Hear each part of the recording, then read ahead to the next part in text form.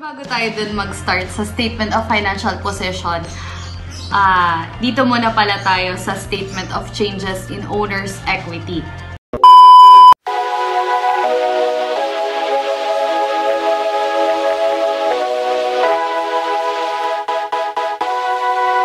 Hindi natin siya i-base doon sa nakuha natin sa worksheet. Ang basis natin ngayon is the income statement na ginawa natin. This is very easy, easier than the income statement. So, mas mabilis siyang gagawin. Statement of Changes in Owner's Equity, it is a summary ng mga pagbabago sa literally the owner's equity ng company. Ngayon, the statement is a required statement. So, kasama siya sa mga bumubuo sa ating complete set of financial statements. In the case of sole proprietorship, dahil sole proprietorship ang ginagawa natin o isa lang ang may-ari ng business, ang increase sa owner's equity ay nanggagaling sa mga investments ng owner at saka, di ba, ang increase is from the investments by the owner and decrease is from the withdrawals done by the owner of the company. Yung beginning balance and additional investments, nakikita natin to, yung ilalagay natin ngayon, makikita natin to from the ledger na ginawa natin din sa step 3 of our accounting cycle. So, here,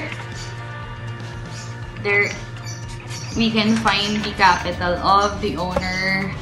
Ngayon, yung profit or loss figure na galing nga sa income statement natin ay gagamitin natin, which is 26,900, right? So, yun. Yung withdrawals, ang i-consider natin is from the balance sheet natin dito sa worksheet. So, we already have the income statement. Ngayon, kukuha ulit tayo ng blank sheet ng journal natin. And ang isusulat natin ulit is the headings. Ang heading natin is Wedding RS ulit. But, Statement of Changes in Equity for the month ended May 31, 2020. If you're noticing it, I've already finished doing this. Kasi mas mabilis tayo. The last times kasi sobrang tagal ng discussion kasi ginagawa ko siya on the spot. Now, ngayon magsa-start tayo with the capital noong start ng period. Yung May 1, 2020. So, magkano ba ang capital ni Perez Manalo? So, according sa journal natin na ginawa natin from the first and second step, it is 250,000 pesos. Ito yung ating capital. So, ito yung amount na i-enter natin sa ating Statement of Changes in Equity. So, here's the 250,000 pesos sa pinakaunang row, second column, kasi wala na siyang kasama. Kapag may kasama pa na i-add sa kanya, dito natin siya ilalagay. And since total na siya, dito na, iisa lang siya. And wala rin naman tayong additional investment. I-add natin dito kung sakali na meron siyang additional investment.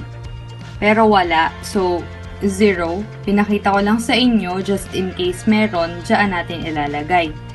And with the use of peso signs, ang gamit natin sa peso sign, kung ano ang nauunang amount. For example, ito, nasa unahan siya yung may peso sign, the next one wala na. Dito, ito din, ang may peso sign, ito wala na. And since hinati sila nitong bar, dahil nga tinotal, may panibagong start tayo ulit na amount. So, yung bagong start, yun lagi ang may peso sign. And the final answer will always have the double rule. Okay, balik na tayo. After natin ng additional investment, ang idadagdag natin is our profit. The profit, which is from our statement of financial performance or the income statement, which is 26,900.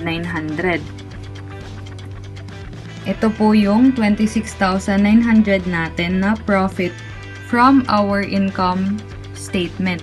So, yun po ang ililipat natin sa ating statement of changes in equity. So, nandito na tayo kay profit. Naka-indent na siya kasi itatapat lang natin siya sa additional investments kasi magkasama sila. And then, ito-total natin si additional investments and the profit. Itatapat na natin sa ating capital. Tapos, ito-total natin sila. Ang title ni total, itatapat natin dito sa ating extreme left, kahilera ng capital. Tapos, total is 276,900.